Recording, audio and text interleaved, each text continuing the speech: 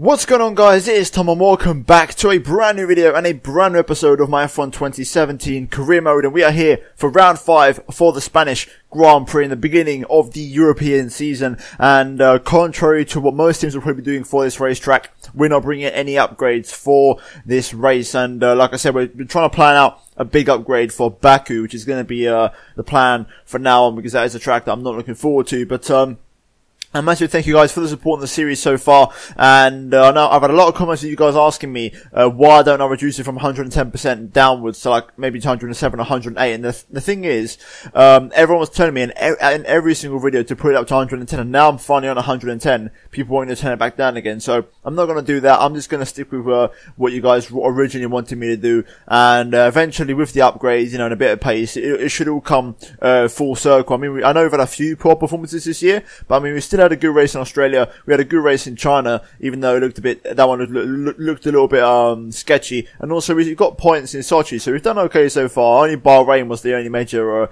issue with the AI. That was the issue. The AI were OP around Bahrain. It's not that the AI on 110 was too hard, it's just that they're naturally OP. But as you can see, a lovely little shot here of my current helmet for this season, which I absolutely love. And a lot of you guys are loving the comments down below. But we're here for Spain, and a track that in past games I've not really enjoyed, and also I've not really looked forward to, because I've always not had great pace around here. However, I was very impressed with the car performance this weekend, especially in Friday practice. The car was working absolutely beautifully. I was using the engine components that we used in the first 4 races, so they were struggling, and I can tell you that we are going to take 65 place worth of grid penalties this race, because the gearbox is on 58%, and I've still got to do this race and Monaco with that gearbox, and I don't think that's a risk I'm willing to take, because I'm obviously going to lose gears at various times and multiple times, which is something I don't want, because that's going to cost me hand over fist. So I'd much rather just take a penalty, start from the back, and that is me done then for at least a few more races,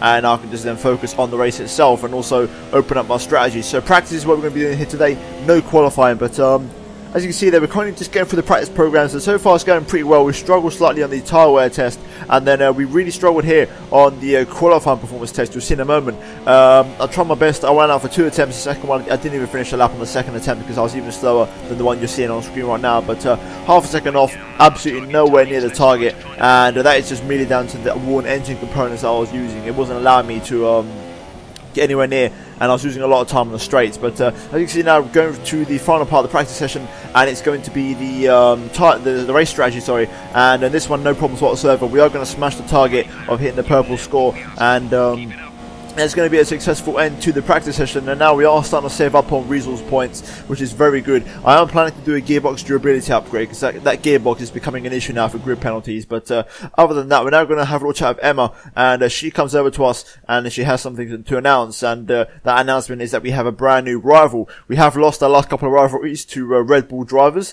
Like recently we had Verstappen, then we had Ricciardo, then we had Verstappen again, and now we've got Lance Stroll. So this is a much more rival that's on my level, and one that I think I can beat. You know, obviously in qualifying, I'm not going to qualify, so he's really going to get a head start me in terms of points. But I think I can beat Stroll in the rivalry. But as you can see on screen right now, we are switching out the components, because they are starting to struggle. I mean, the RC was onto the orange, on the dark orange, and also as you can see here, we're going to switch over the gearbox, and yeah, take the penalties, and that is going to be the end of practice. Obviously, no qualifying, so it should make for a very interesting race, and hopefully I can have a good race here today. If I can score points, that'd be fantastic, but we'll have to wait and see how it all pans out. But other than that, that's practice, and we're now going to jump into Sunday for the race for round 5 of the season for the Spanish Grand Prix. Right, so on the grid for Spain, round 5 of the season, P20 on the grid, last the first challenge, or last the question mark should I say, and very interesting one here today. Obviously you would have seen in practice I switched over the engine components, because every single one was on the yellow, including the ICE, which is actually on the orange, and my gearbox was on 58%, and I didn't really want to take the risk of using that gearbox for the rest of the weekend, because I could have easily lost the gear in qualifying. That could have ruined my qualifying lap, and also I could have maybe used that gearbox now in the race and also ruined the possibility of having a good race. So I'd much rather just take the penalty, start off on the back, open up my strategy option, and That way, at least I won't have any gearbox issues this race, and also full power from the engine available. But I've realised this season, after a couple of races now, 110% AI is not a major challenge. I can perfectly keep up. My issue is that the car will definitely not be one of the top 3 cars by the end of the season. The focus this year is going to be to try and beat Williams. And like I said before, I'm going to try and bring a big upgrade to Baku. So that's going to be the plan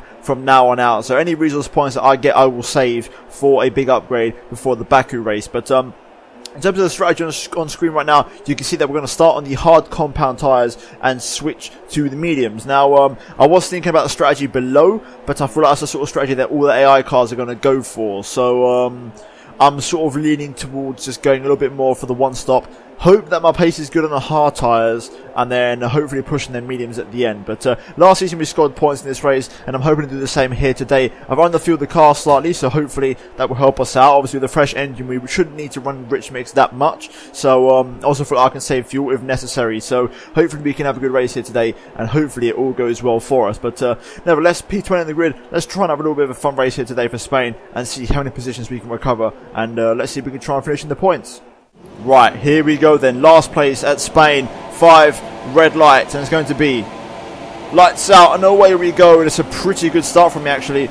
Very good reaction times, and we're right on the back of Verline here. It's actually, I'm very impressed with that start on the hard tyres, to be fair. And here we go then. Van Dorn's off to a shocker. The McLaren's holding everybody up. We're going to spot the inside line, up the inside of a couple of cars here. Also up the inside of Jolyon Palmer. Around the outside now through turn 2. A little bit of contact, I think, behind yellow flag conditions. And we're now green here at Spain. Get my foot down. We've got a VSC early on here in Spain. So, very interesting start. We're going to use this to save the fuel and also put the car in Lee mix to just save the engine performance. But very good start here so far, up into 15th place.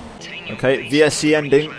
Let's wait for the restart here. The delta's pretty damn positive, so we're not going to have any issues of getting a possible penalty. But now let's see what our pace is like on these hard compound tyres, and see if we can keep up with these guys. Okay, so far not too bad. Personal best lap times. I'm keeping pace on these hard tyres, and I'm keeping up with Kvyat just about. And it's just crucial that I stay within DRS, so that way I'll always be in the mix here. But my pace is pretty good on these, and to say that everyone ahead of me is not too compound softer, my pace isn't too bad here. And Palmer's not really made a challenge yet to overtake me, so right now things are looking pretty good. Another personal best, 6/10 faster than last lap, and I'm actually pretty close to Kvyat here. I'm not going to be close enough to make a move, but I've definitely found a better time that lap, so we could be on for an overtake very soon. I do want to start getting past these trainer cars, because we are losing a bit of time to the point scorers, and that's not ideal, so we need to start making some moves soon. Right, first car in the pit lane, and there's Felipe Massa as I set another personal best, so pace is still good. I'm right behind Kvyat. I just can't get close enough. I can't get the traction on these tyres to really make a challenge on the Russian, but I feel like the move will come soon, especially because his soft tyres should be wearing out soon. So the move will come eventually. The question is when. Okay, so Magnussen's coming to the pit lane. Also a few other cars. This time I'm a lot closer to Daniel Kvyat. This time he doesn't have Magnussen slipstream to help him out. So here we go then. We're going to try and make the move on the Russian. Here we got a huge slipstream, even though Kvyat has DRS. And here we go. Up the inside of turn 1, and we're going to make the move on the Toro Rosso driver. Yes, we do, and there we go. We made the move, and now we can try and chase after my teammate, who I'm going to expect he's going to pit at the end of this lap anyway. But I want to try and see what my pace is like on these tyres now in some clean air. Right, another personal best. We've got a load of cars in the pit lane once again, and also we're going to rejoin just ahead of Valtteri Bottas. There was another set of soft compound tyres, so Ocon's also stayed out for one more lap, which is very interesting. But we're up on the P4 now on these hard compound tyres, and technically this is for a position because I'm only doing one stop this race, and Bottas I'm going to expect is only doing one more stop. So technically speaking, we are in a net P4, which is probably P3 because Ocon's yet to do his first stop of the race. So who knows, maybe the strategy may work out better than I expected. The pace is good on these tyres, and the car's been working very nicely so far this weekend, and especially on Sunday, so I'm very impressed so far. So who knows, maybe we could get something out of this race quite special if we get the car to the end and also have some solid pace throughout, because there's a few cars coming up behind Bottas who may or may not have stopped yet, but either way, behind them there's no one really near, so we might still have a bit of a cushion here.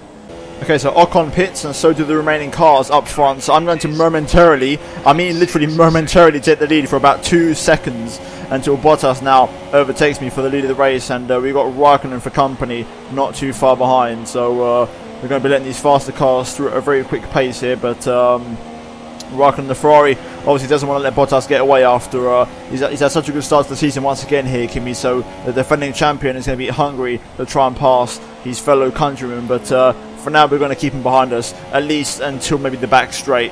Right, Bottas, purple lap as you'd expect. Meanwhile, I'm about 4 seconds a lap slower, but here comes Kimi Raikkonen now. He's going to obviously, understandably, pass me with DRS assistance, but still, we're now in a net P3 technically, so this is good. This is very good. I'm very impressed so far, and I was actually expecting to not be this far ahead after the first pit stops occurred. So obviously we had some good pace even though we was down in P15, and the AI aren't as fast as other circuits. So yeah, we're right now with a net P3. Like I said, Vettel's on soft, so he could be doing another 2 stops this race. So you never know. We could be on for a very good result here, as long as I keep my tyres in check, which I am doing so far. My front left is starting to scream to me a little bit, but other than that, the engine obviously is holding up pretty nicely as it is brand new, and I'm now literally about to go bang on 0-0 on target for fuel. So things are looking very good at the moment, and our pace is very solid. Okay, now here comes Seb. He's going to make the same moves that Raikkonen did last lap. However, you can notice our straight line speed is actually pretty good around here, obviously due to the new engine components, and also I am running lower aero than what I normally do, so the straight line speed is actually pretty good, because I know I've had a lot of guys in the comments saying upgrade the engine. Honestly, I don't need to. The car is absolutely fine on a straight line if I wanted to run lower wings, but the car running lower wings, that's the issue here. I can't run lower wings because the aero and the chassis is terrible, and that's what needs upgrading. So don't worry, the car's fine in a straight line. I just need to try and improve the aero, and that way I can run lower wings and still have the downforce required to push hard around these circuits. So right now, I'm still doing a pretty good job. Hamilton's up next, who's going to be the next man to catch me. Lewis Hamilton was behind me, however, he's been passed by Verstappen, and it does lead me to believe that Lewis may have an issue with his car. He's actually holding up a few cars behind. Verstappen, though, has managed to break free, and he's now chasing me down at a rate of knots. However, I did pretty much just match my personal best last time round, and now Ricciardo, based off of the radio, has got a car issue. So a few cars around me having issues here, and that's pretty good to hear, because obviously it's giving me the opportunity to, maybe just hold my position for that little bit longer. But right now, Verstappen is catching me, but I'm still in P4. This is a net P4, so very good so far. I'm very impressed, and the car is holding together nicely, and so are the tyres. My lap times are very consistent. Like I said last time, pretty much matching my personal best. Well then, personal best 23.4. Still got some really good pace on these tyres. Verstappen is within DRS, but he's not close enough to make the move this lap, so we're holding on. Okay, so Vettel's into the pit lane. There's going to another set of hard tyres, or should I say onto a set of hard tyres. Meanwhile, here comes Verstappen. Another personal best for me, though. Very impressive pace, I've got to say. But here comes Max making the move. I'm not going to waste too much time behind him. I'm going to try and let him do his thing, avoid not getting my front wing taken off, and continue with our rhythm, because I really don't want to get disrupted now with my pace, because it's very good. And I'm going to say it now, we could get a top 5 this race if we nail it. I really think we can. Okay, here we go then, through the final chicane. Verstappen stays out. I'm going to come in. Now, do I dare attempt the overcut, or should I say the undercut, on Verstappen here? That would be very ballsy if I were to, but you know what? I do like how the car's been driving this race. I do like how consistent the setup is. So why not give it a go? So here we go then. On to mediums now. Verstappen's going to go on hards. I'm going to expect him to anyway. He may go into another set of mediums possibly, but a 2.3 stop, absolutely fantastic there from the boys. And now we're just going to get underway now, so let's try and get up to speed. We're now going to rejoin a little bit of traffic here. Can we come out ahead of Massa? It's going to be very tight. Massa's there on my inside. I'm going to go very deep on the brakes. Squeeze Massa out, and there we go. Critical that we came out ahead of Massa, especially because he's on soft compound tyres. Okay, so we've got a few cars in the pit lane. Meanwhile, I've got DRS on Danny Kvyat. Personal best up of the race with the 122.7. Here comes Felipe Massa, though, on the soft compound tyres, making the move up the inside. I think I can match him on the brakes here. Can I go around the outside? Yes, I can. And there we go. We're going to hold on to our position nicely here, but I need to get the move on Kvyat because the dirty air is holding me up. And I can then hopefully use these tyres in some clean air. So let's try and get on the back of Kvyat now next time this lap. Okay, Kvyat comes in, he's off them medium tyres, and now he's going to release me basically with DRS. Massa's going to be close to me once again, but he's not as close as last lap, so I'm going to try and defend here. Here comes Felipe, though. He's pretty quick in that straight line with that Williams, but I'm just going to go defensive slightly. He's still committing to the move. I'm going to have to go around the outside again here at turn 1, and I can defend that position quite nicely, but I'm now up to P6. Right, Sainz is in the pit lane. Massa's looking pretty racing them soft tyres. He's got DRS on me here. But the thing is, Massa's going to have to stop again because he's on soft tyres, like I said. So I'm not too worried if he does overtake me. However, I prefer not to, just so I don't lose any time. Right now, he hasn't managed to get past me there because I've managed to get enough of a gap out to him. Let's see if I can try and stretch my lead over him on these mediums and try and build a bit of pace.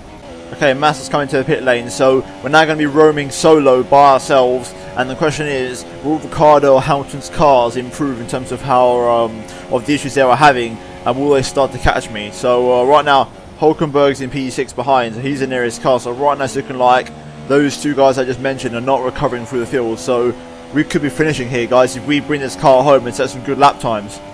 Okay, so I just did a lap in Rich Mix, and it's going to be my personal best of 22.2. However, we do have small cause for concern because Hulkenberg is faster than me. So that's my best lap that I can do, and Hulkenberg's faster. I'm now back down the standard. So Hulkenberg, if he's at this pace, he could catch us by the end of the race.